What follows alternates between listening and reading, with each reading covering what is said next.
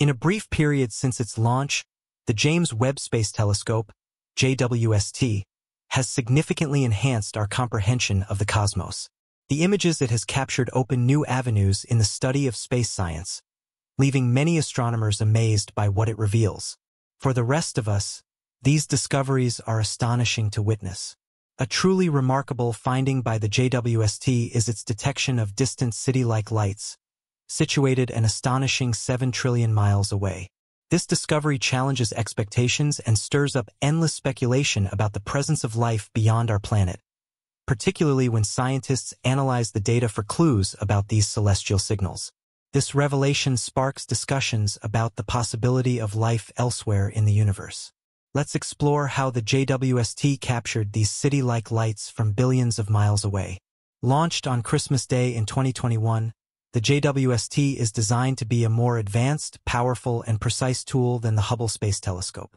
Its mission is to capture the clearest images of previously discovered phenomena, such as planetary systems, and delve into the latest findings. But before we dive into the new discoveries, let's examine the significant contributions of the Hubble Space Telescope, HST, in the field of space exploration. The Hubble Space Telescope, a groundbreaking project launched in 1990, remains operational today and has transformed the field of cosmology. A joint initiative between NASA and the European Space Agency, ESA, it fulfilled a vision dating back to the 1920s, made feasible by technological advancements in the 1970s. The Hubble's primary mission was to provide high-resolution imagery, enabling the detailed study of celestial bodies and expanding our understanding of massive stars and planetary systems. As a reflecting telescope, the Hubble gathers light from distant objects using mirrors. Its main 2.4-meter, 7.8 feet, primary mirror, alongside a smaller secondary mirror, directs light to its focal plane where various instruments capture images and collect data. Hubble's toolkit includes cameras for imaging space objects, spectrographs that separate light into its primary colors for analysis, and polarimeters that examine light polarization to reveal details about celestial bodies. Its design also allows for astronaut servicing, enabling repairs and upgrades. The first servicing mission, conducted in 1993, corrected a flaw in the main mirror by adding corrective optics, and 5 servicing missions have been completed, with the last one occurring in 2009. The Hubble Space Telescope has permanently altered our view of the universe, delivering breathtaking images of galaxies and making groundbreaking discoveries, such as determining the expansion rate of the universe, uncovering dark energy, and witnessing the birth of stars and galaxies. Hubble's legacy extends far beyond its discoveries. It has spurred advancements in cosmic research and inspired new generations of scientists. The success of telescopes like the JWST is built upon Hubble's foundation, promising further insights into the universe and refining our understanding of its origins. The JWST's deep-field images are aimed at studying the oldest galaxies, exploring the universe's beginnings by utilizing nearby planetary systems as reference points.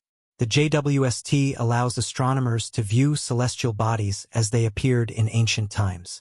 The JWST first showcased this idea by releasing a deep-field image on July 11, 2022, during a White House ceremony led by President Joe Biden.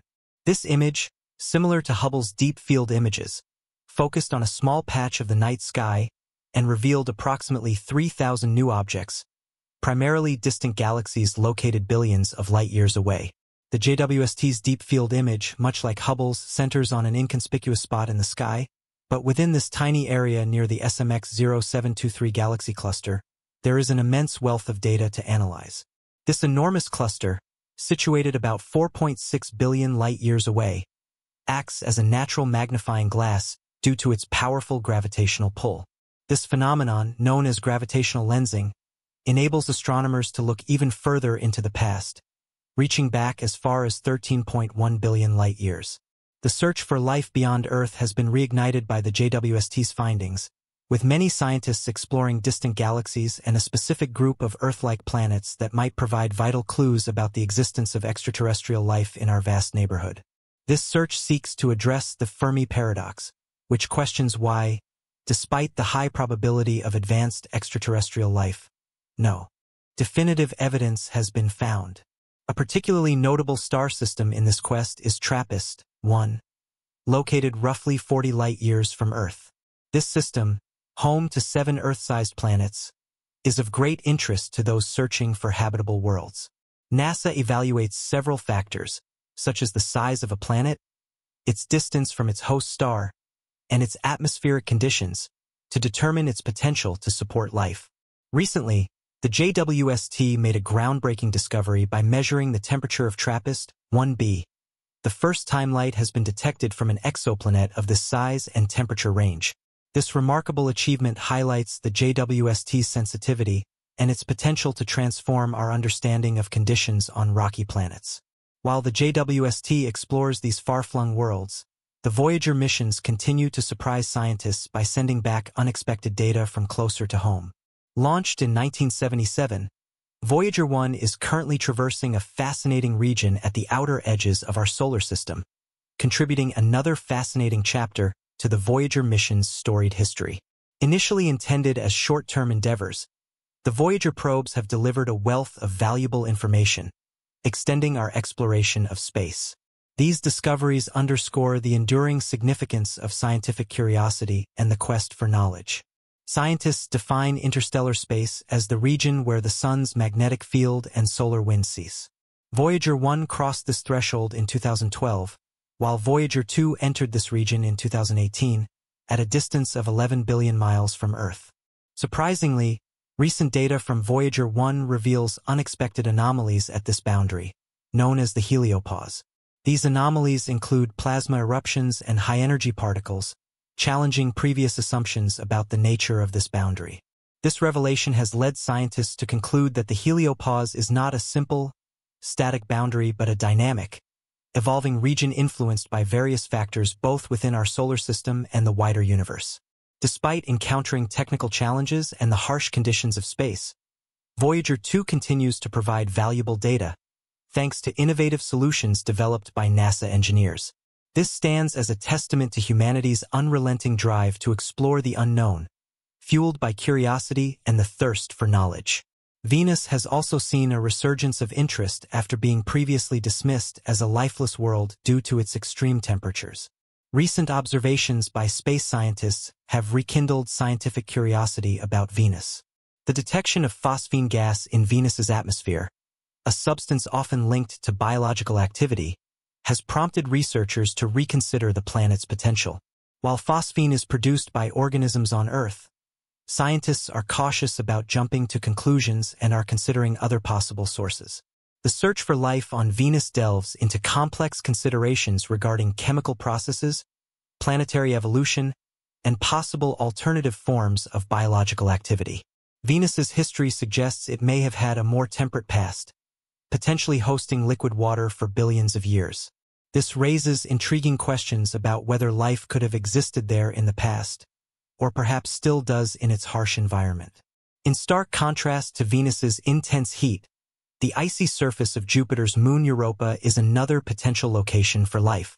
Beneath its thick ice crust lies a subsurface ocean, creating the possibility of life in extreme conditions.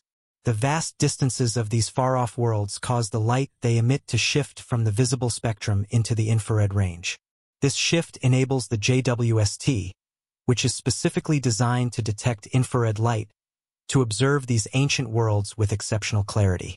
By comparing these observations with visible light images from telescopes like Hubble, astronomers can piece together the grand narrative of cosmic evolution. This research provides a unique insight into how planets have evolved from their primordial forms billions of years ago to the magnificent structures we see today.